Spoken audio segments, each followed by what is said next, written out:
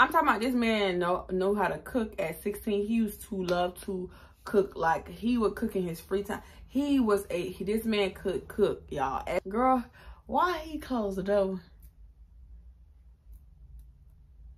I'm scared. I just can't do it.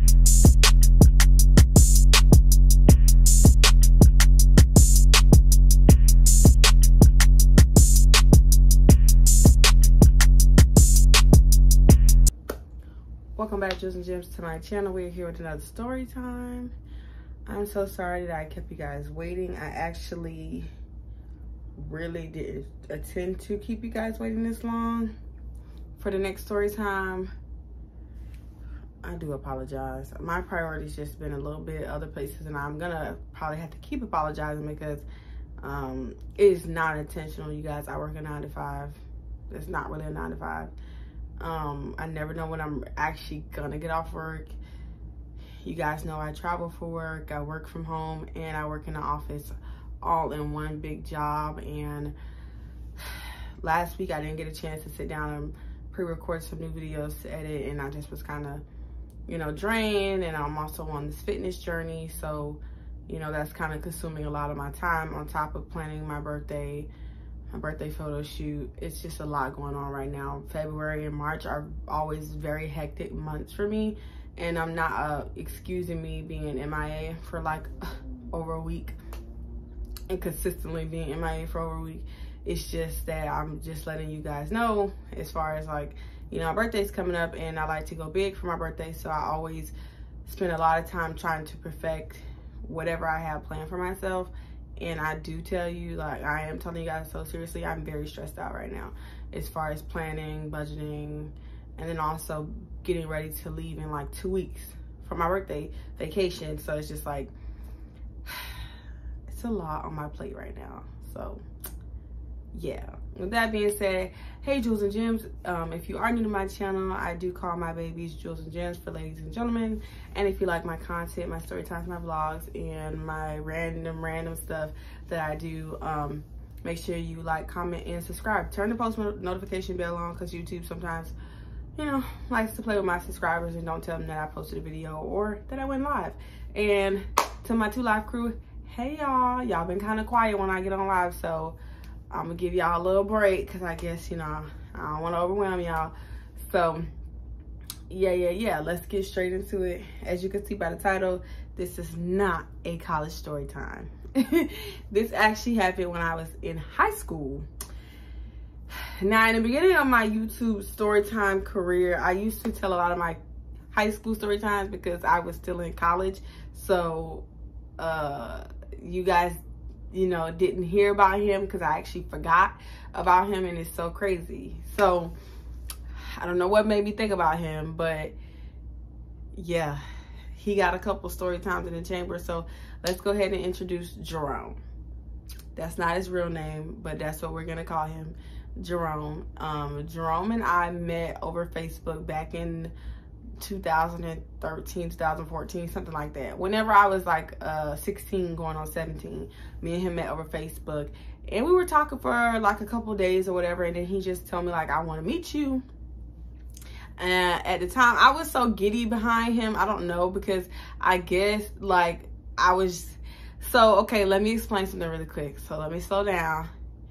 If you guys don't know, I did lose my virginity at 16 years old. Sorry, mama, if you're watching this, but you knew I wasn't gonna make it 18. And it was not by him. It was actually by a guy who was 20 years old, who I had known for a while. So after going through that and then meeting the guy that proposed to me, that kind of faded out. We were in and out, me and that guy. He ended up moving. I'll retell that story time. If you can't wait, go back, because y'all said I didn't never tell that story time, and I realized I did tell that story time. It just was in my earlier days of YouTube, but I'll retell it eventually. So in the midst of dealing with the guy after I had first lost my virginity, so guy number 2, we were on and off, and this is how I met him, in the midst of me being on and off with that guy. So he was just finally a guy my age again. We were both in high school. We waking up at 4 or 5 o'clock in the morning, getting ready for school. So I felt like I had somebody that I could relate to a little bit more. It actually took me serious, and I didn't feel like I was being played or used, because the other two gentlemen were both 20 years old. So just talking to him, he called me every morning before classes. I could hear him walking around, getting his breakfast, getting up the school bus, walking over to his first period class, dapping it up with his homeboys. You know, I could, you know, I just felt like this is my little man. Like, I'm walking around campus, he walking around campus, we getting ready for the bell to ring so we can be like, baby, I love you, I'm gonna go to class. So yeah, like that was going on for like a weekend, and he was like, I really want to meet you, like I really like you, I'm feeling you. So I'm like, okay, well, I told him, well, my mama is taking me to go get my nails done. I don't know exactly like for what, I can't remember. I said she's dropping me off to go get my nails done on Friday or something like that. I was like, if you want to, you could come up here and we can make it like a little date. And so he was like, well, I want you to get blue. And I was like, oh, well, I don't know about blue. Something like, I really don't like the color blue, as you can see. I was like, I really don't know about blue, but blue was his favorite color. So he was like, well, I'll pay for it. So me being young, 16, I'm like, oh my God, a dude finna pay for my nails. Like, he got money. Like, I'm 16, I'm like, yo, oh my God, like my nails getting paid for it. Now, mind you, back in the days, getting your nails done, your toes done, and your eyebrows, even a pedicure was like $45, $50. You know, so it really wasn't nothing major, and I wasn't getting all of that. I was just getting my nails done and my toes done, and that's it. So he actually came up there. He had his mama drop him off at the nail salon. Jerome came. I still remember what he had on. I still remember these pictures, because if you go on my Wattpad, which I recently deleted the link out of my description, but if you go to my Wattpad, I think I changed the picture, but for the longest, the picture used to be me and Jerome. At that very first day, he had this bucket hat on with all these colors on it. And when I met him, he was so freaking short.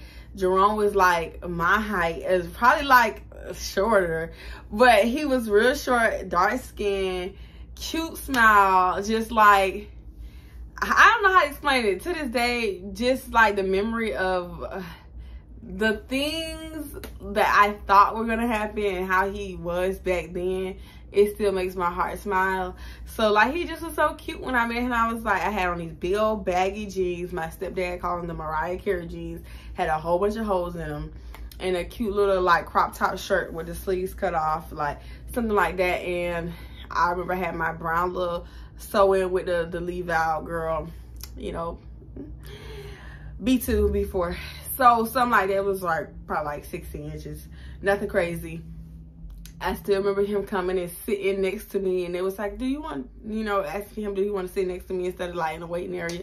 He came to pull his chair up next to me, and we was talking and this and the third. And I was trying to sneak in when I was getting my toes, and I was trying to sneak in and put a little entry in my diary, because I used to have a diary back in the days on my phone, and it was a diary that was like pink. I don't remember the name of the app, because after I lost that Android, I didn't lose Android, but I changed phones to like a Galaxy something, Galaxy 4. I had a Galaxy 5 after that.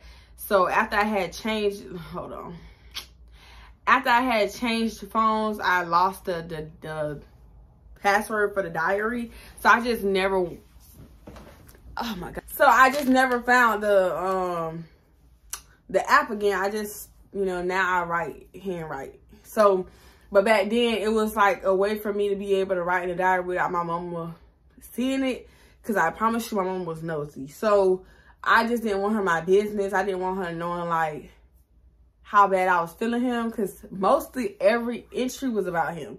Like once we met, we was hooked like this. Like the talking on the phone went from like once or twice, and then texting to we talking all day long.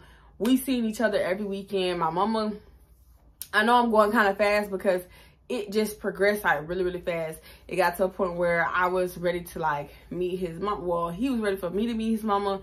He wanted to be my mama. Like the way he, I don't know if it was, cause he's not here to testify, but just the way it felt so innocent. Like I miss that young love where y'all fall in real deep, and it just seems so serious so soon. Like, that's how it was. Like, my mom and his mom kind of understood, like, how we really was, like, fooling with each other for real.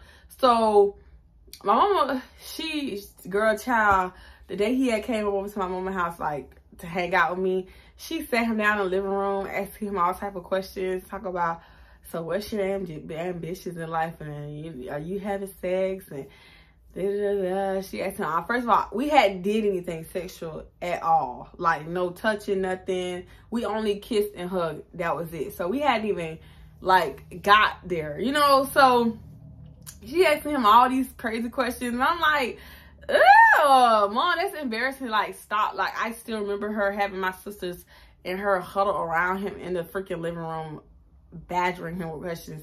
And he was just saying how he really I really like your daughter. I really want to be with your daughter. Like, we was arguing relationship, but he was like, I really want to be with your daughter. I want to marry her. He used to tell, oh shoot, it's my braces, y'all. I'm sorry if I'm talking funny, but he used to say all the time, I'm gonna marry you, this and third, I'm gonna marry you.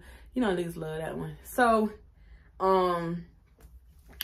after that, Mama was like, after she had met him, girl, Mama had made him a plate of food. She had cooked that day, made him a plate of food, said, Jerome, you could stay till the food done. I'll take you back to your mama house. Mind you, he lived in Winter Haven and I lived in Lakeland. If you do not know the difference between that, it's like 30 minutes.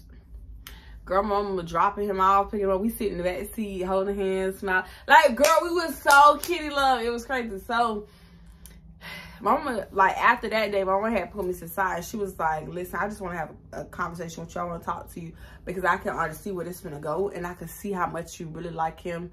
And you really probably, like, already love him. So, I'm going to just go ahead and tell you, I feel like you are going to lose your virginity to him. And I want you to be smart about it. I want you to be safe. I'm not going to let you do it in my house. But I could tell y'all are going to find y'all way to do that. And I'm not going to keep you away from him because he seemed like a decent guy. Because he wasn't, like, at that time, he was not a thug. Now, we're going to get down the line for some more story times where he changed his life around. But, and not for the good. But she was like, I don't, you know, I just don't want you to get pregnant. And I don't want you to, you know, feel like you can't talk to me. So, I did feel like I couldn't talk to her. But, so we used to talk all the time. Like, he was working at Legoland after high school. Like, when he got out of school, he goes to Legoland. At that time, I was working at McDonald's after school. So, I'm talking about this man know how to cook at 16. He used to love to cook. Like, he would cook in his free time. This man could cook, y'all, at 16 years old. And I used to tell him all the time, you really should be a chef. Like, you're young and you already know how to cook so good in so many things. Like, if you take yourself serious, you could become a really well-respected and well-paid chef. Like, I think you should, you know, just keep that going.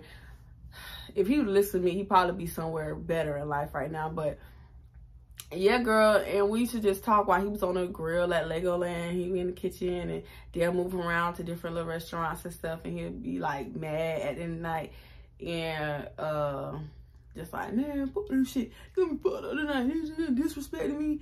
He's so cute because he was so short. And so I remember it was like one of his sister's birthday, and they was having this big old family birthday party for her at one of the family members' little house with like a little pool house or whatever. So they had a patio with a pool inside of it on the back of the house. So they had invited me, and his mama picked me up. I want to say his mama picked me up. He was already at the party. We were texting the whole time. He was like, I'm outside with he was outside with his cousin. At that time, I had already knew he smoked. So he was just telling me like, oh, they finna go walk around the neighborhood so they can smoke real quick. And I said, okay. So he was like, by the time I get back, you probably already be changing in your bathing suit and stuff. Now, mind you, I was kind of nervous. Like, I was like, okay, I don't want to cling to his mama. But if y'all know me in real life, I've always been very, like, shy and reserved when I first meet people. And very, very introverted. I would sit on the couch right next to you and won't say one word. one word. Like, I won't say nothing to you because I just be very cool. I'm scary. Like, bitch, I'm scary. I gotta get comfortable. I gotta be with somebody that I'm already comfortable with. Then you will see, like, my real side. So, he, like, gone with his cousin. I'm just sitting there, like, the food not done. The kids in the pool. The adults playing dominoes. One bone. The adults playing spades. He's still gone. Now, mind you, none of them had a car. They literally walk, like, walk on foot. So I'm just like, damn, what the fuck? Why is he taking so long? So he came back right when I was about to, like, get in the pool. And then he came back and I like, seen all the boys come back. I got scared, so I didn't take my shorts off. So he was like, why you don't want to get in? And I was like, no, I couldn't tell him, like, no, I was going to get in. And I remember all these niggas was here, so I got scared. So he was like, what's wrong with you? Like, what's going on? And I was like, I'm just nervous. So any guy who's ever dealt with me and you put me in a social predicament, you've seen this side of me. Like, you seen this very, very, like, it's nothing like me. I can't even control it. It's just another side of me that if I'm put in that situation, then I respond like that. And it takes a lot of soothing and reassurance for me to, like, get comfortable and not shut down at the social event that you invited me to. So he was like, what's going on? And I was like, I don't know. I just don't. He's like, what? I'm like, I'm not comfortable. So he was like, man, come in the room with me. So I'm just like, he's like, what is going on with you? Like, my family, they like you. Like, why you not talking about it? You just sitting in the corner on the chair, like. And so I told him, like, I'm scared. I just can't do it. I can't go back out there. Like, nobody really talking to me. And it's like a lot of kids. He was like, you know, I know it's your little sister's birthday, but it's just like, I don't feel comfortable. I don't feel like I fit in. Like, I don't know what to say. I don't know what to say to the adults. I don't know what to say to the other kids. It's only one other girl here that's my age, and she's here with your cousin. That's his girlfriend. So me and her both just sitting there like, where's my boyfriend? You know? So I just like, I don't know. I'm kind of ready to go home and like, yeah. And so he like, man, give me a hug. It's okay. It's okay.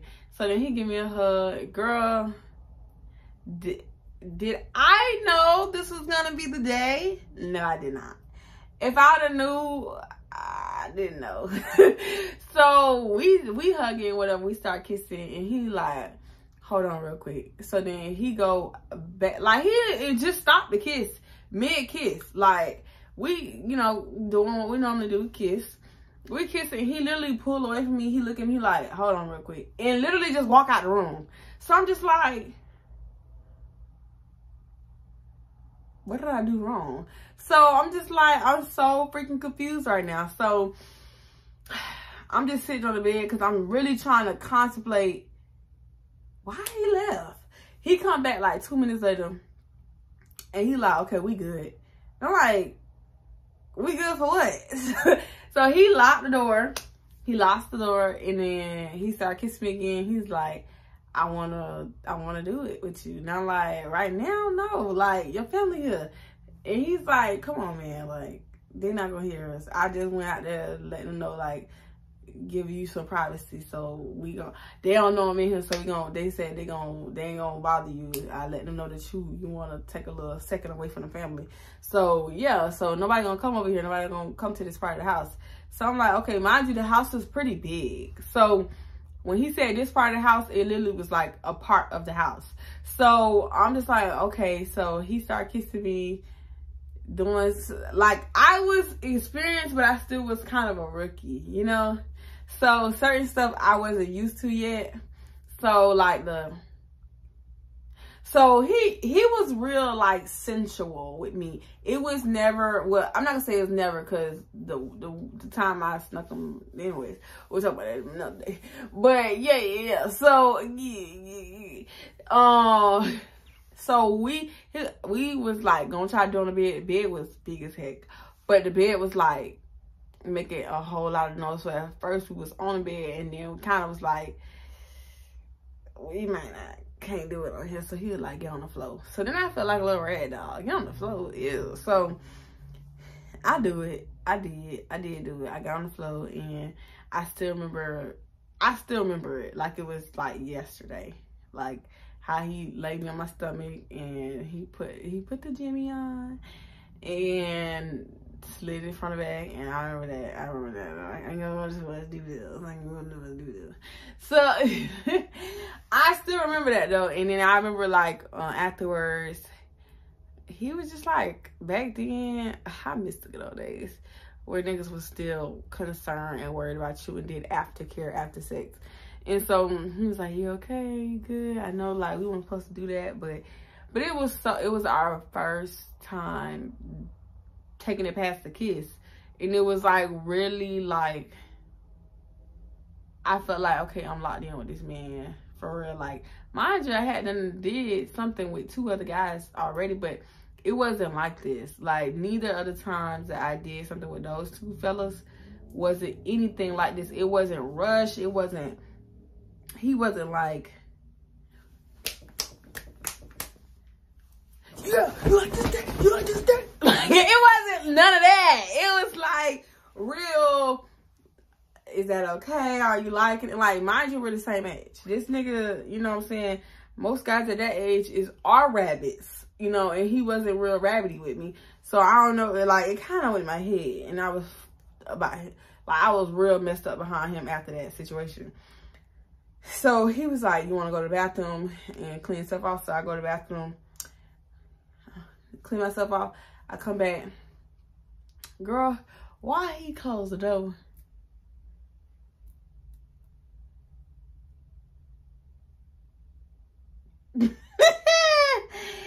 And we did it again.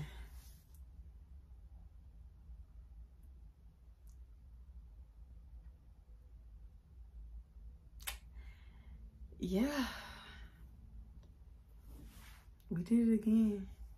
Back then, this man, I can't speak for now because I don't know what he doing with his Peter Smacker-Wacker. But back then, this man could ball on hard. And then 2 minutes later, be back stiff, ready to give me some more. And I used to be like, what the heck? Like, he'll, at 5:55. At 5:57, let's do it again. Like, I'm like, whoa. And I was not used to that. I wasn't used to somebody, and then 2 minutes later, like, stiff, ready, hard, like, let's go. Like, I was not used to that. So I just like, whoa, what? And I really, honestly, and y'all get to know him even more and more story time. I just wanted to introduce y'all to him. This man was, I think, the person who turned me to who I am now when it comes to, I want it like repetitiously. Like, drink you a little bottle of water, drink it cooler, lay out in the bed for a couple minutes, let go again. Like, all that on time, baby, 1 round was enough. That don't sit well with me, you know.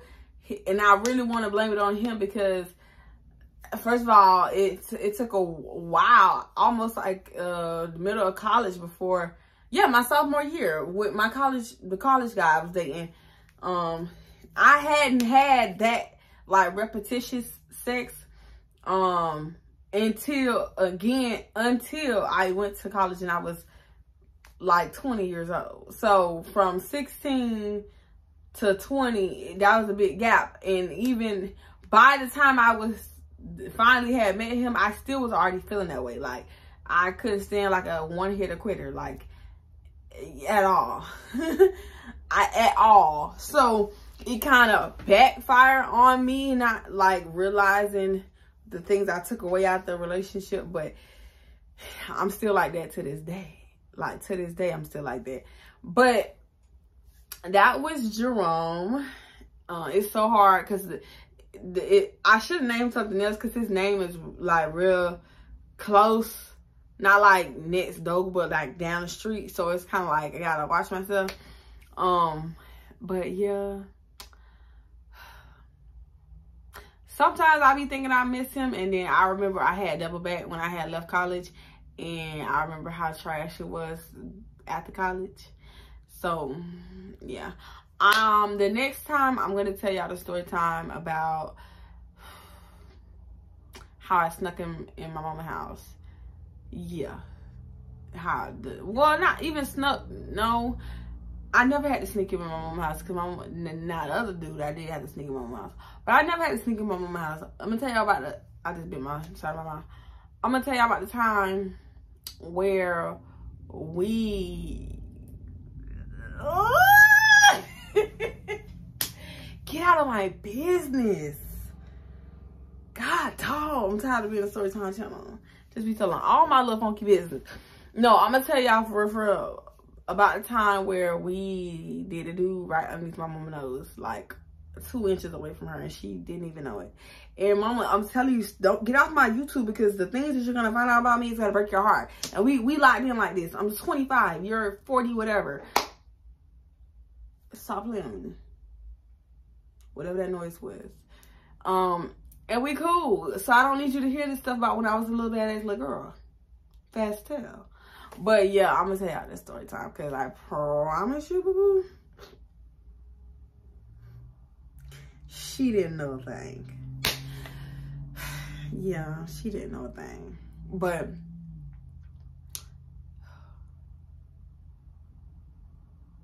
the good old days.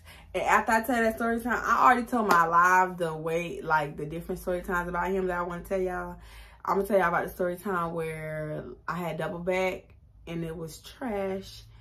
That story time is gonna be mixed in with the story time how I slept with 2 dudes in one day, and he was one of the dudes.